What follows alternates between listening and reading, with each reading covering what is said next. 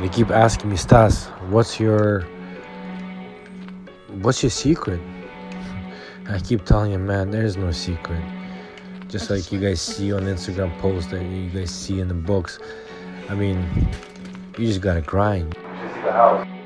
I literally have to hide. Like, I put my shoes, my jeans outside because he already knows I'm putting my jeans on, and I'm putting my shoes on, I'm about to leave. I mean, crazy morning. You just gotta hustle. You just gotta believe in yourself. You gotta avoid literally everything and everyone and just tunnel vision. Don't stop for nobody. My mom used to tell me one thing. She used to say, if you're gonna continue stopping on your journey and pay attention to every barking dog, you'll never get to your destination. So I completely avoided that. I just kept on going, kept on grinding, kept on hustling, kept creating the vision in my mind every single day, executing at least 5 things that I needed to do. So my advice, focus on you, focus on your dreams, focus on your goals. Keep going, don't stop, you're almost there. I got you. How many success stories do you need to hear before you make your own? You don't have the money? Get a second job, sell some shit, reduce your spending, grind, hustle, be ambitious about it. Don't have support? They're not your real friends anyways. Don't have the right information? Become resourceful, period. Stop looking for excuses, man. Set your life on fire and seek those who fan your flame. Live with passion, be bold, be courageous, and always be you. Let those haters talk. I remember how passionate I was at such a young age about spreading my message, about the grind, about the hustle, about being a boss. I remember 10 years old, my mom made me my first business cards.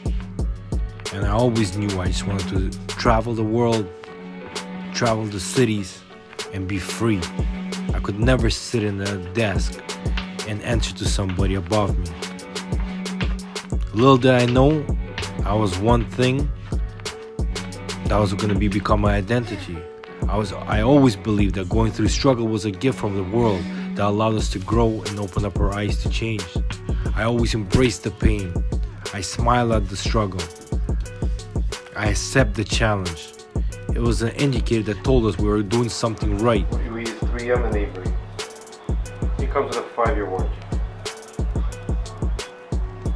Thank you, sir. Have a good day. Okay. Busy fucking morning, bro. I don't know what's going on. I can't keep up. I literally can't keep up. Out of all these things, I have only one thing crossed over. Pick up a G-Wagon. Wraptors. No problem. From a young age, I learned to embrace the life struggles, to embrace the pain, to embrace the adversity, and to embrace my shortcomings. And instead of allowing it to bring me down and tear me apart, I smiled and I kept on going stronger day by day. I instead used the energy of negativity and anger and turned it into productive actions. The truth is, there's a lot of things you suck at. There's even things that you failed at. But just always remember that regardless of these things, understand that it's a sign. A sign for you to do something, to move, to be creative, to be resourceful. Gotta put on work, buddy. A lot of you guys are too scared to touch bathrooms and put on work. But that's what it's involved. Gotta make shit right. I don't know about in Russia, what we do, I don't know, I told a couple boys, but we to celebrate and to bring wealth, we put $100 in it, and we drink it from it. So Yeah. it's like a start.